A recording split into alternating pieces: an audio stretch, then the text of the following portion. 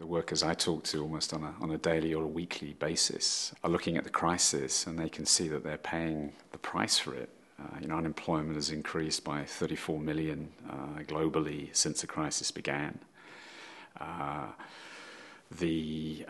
taxpayers, they're now being asked to have cuts in public expenditure or increases in taxes to bail out the banks to the tune of several $1 trillion globally.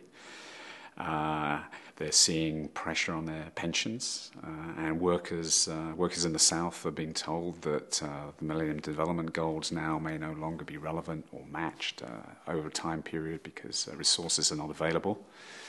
So the feeling would be that it's very much other groups in society, including the groups that they see as causing the crisis, which are getting the bailout and not workers.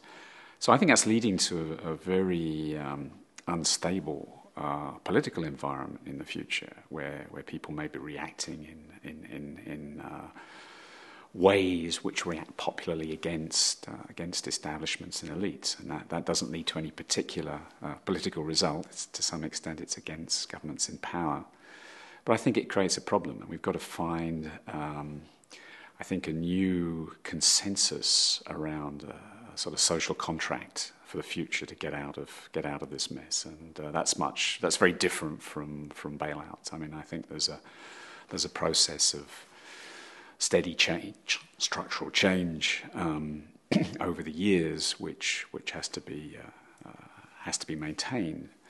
But the question is, many profitable firms, many groups of workers through no fault of their own have lost employment, lost their jobs.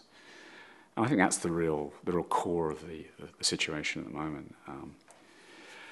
Beyond that, there was a crisis before this crisis.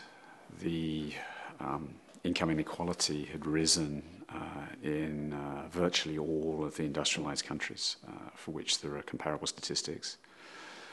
There had been 20 years in which the share of income had shifted quite significantly from wages to profits, fell from 65 to 70% of GDP in the early 1980s down to around 65, in some cases 68% now.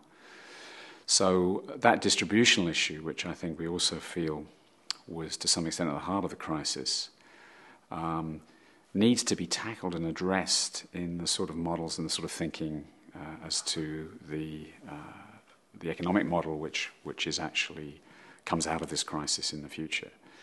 So there's a whole set of really big issues there which I think are much greater than bailouts for individual groups of workers.